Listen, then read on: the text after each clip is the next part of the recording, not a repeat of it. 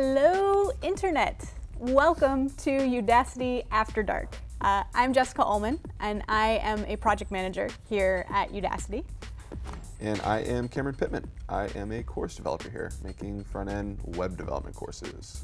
And this is sort of, I would say, experiment. We're going to see how this goes. But we find a lot of interesting tidbits throughout the day, and we think that it's really fun knowledge to share, and we thought we would try to share some of that knowledge with you guys playing along at home. Yeah. So Jessica, I have a question for you. I have an answer. Have you ever wanted to play a prank on a friend? Yeah. Me too. I don't know, it's obviously something that's fun to do. In fact, one time in college, I accidentally sort of destroyed one of my roommate's laptops. That's kind of not good. Yeah, in the end, I kind of regretted it. But it was, at the time, funny for a few seconds. I went and changed way too many settings on his computer. It was in just like a different language. I think I somehow destroyed its ability to go to Windows. I don't honestly remember. So did you somehow get into the registry and just start messing with files? I think I was drunk with power and just started doing everything I could. Anyways, so he had to get it repaired, and I felt like the biggest jerk. But I think the little hacks that we're going to do today aren't nearly as mean. Right. They're definitely reversible. So, anyways, I've got my Facebook page open, and it's a pretty standard Facebook page. The cool thing is, it's a website. Facebook is a website like any other. And really? I know, right? Mind blown. And Facebook, like any other website, can be edited using dev tools. Developer tools are provided by browsers. This time I'm using Chrome, but you could use whatever browser you wanted to. And they let you basically inspect and change every aspect about a website. You can figure out exactly what's going on at pretty much all times, which is pretty cool. I like where this is going. You like where I think I know where you're going with this. Yeah.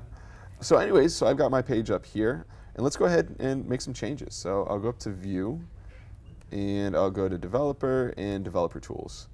And that opens up, this scary message here. So this is Facebook telling people who don't know what they're doing that if somebody else told them to come into DevTools and specifically come into the console and make changes, that they're actually probably about to get hacked, which is true. We won't be using the console here. Yeah. This is a JavaScript console that lets you run commands against the website, and some of these commands run against Facebook would actually probably give somebody access to your account. So don't do that. We do not condone the use of that, full disclaimer. But correct. For fun. Because we're not actually trying to hack your account. No. We're doing things that are playful and reversible. Right. So for that, we'll come over here to the Elements pane. And the Elements pane is showing you basically the structure of the web page. It looks a lot like HTML, and HTML is used to generate here the Elements pane, but it's actually different than the HTML that the page got because the Elements represents the DOM, and the DOM can change over time. So anyways, it does represent what's on the page. Right. So looking here, is there anything you would like to change? I think we should probably start with your name. My name. Your name. Make it something a little more accurate. Something a little bit more accurate. Yeah. Well, let's see. This morning I forgot to brush my teeth. So I noticed. I think I know where we're going with this. So what I did is I clicked on this little magnifying glass, and you'll see that as I hover my mouse over different parts of the page, they get selected. And then when you click on a part of the page, it actually opens up down here inside the Elements pane, and we can actually make changes. So it says Cameron Pittman. I can double click on it. And let's see, let's change my first name to Farty McFartster Pittman. And I'll press enter, and now we can see that my name on the page has actually changed. Yep. So if I were to, let's say, leave my laptop sitting around and then come back to it later, I might have a momentary panic attack. Right. Or wonder how that happened. Or wonder how so many people know about, my gingivitis. Yeah. Well, sitting next to you, it's pretty hard to miss. Yeah. Lovely. All right, let's see what else. What else should we do? You got a lot of friends there. Yes. I mean, I wonder how that happened. You'd be surprised how persuasive I can be, and how easily people accept Facebook friend requests. That's true. So what I did just now is I right-clicked on this button here, right-clicked on the friend button, and I went to Inspect Element. And that actually automatically opens up this element inside DevTools. All right. And so we can see that, all right, it's a link because it has an A tag here. Let's open it up. And look at that. There's that number, 1012. So just like before, I can double click on it. And I feel like what you're about to say is 0 is a better representation. I would say so. Yeah, 0. Yeah. All right. Maybe it's worse than that. -1 friends. I'm not even friends. How does that even happen? And I'll hit enter here. And now you'll notice that my friend count dropped by 1,013. Wah, wah. I know, it's a sad day. It's even worse than that kid on South Park. I mean, he had no friends.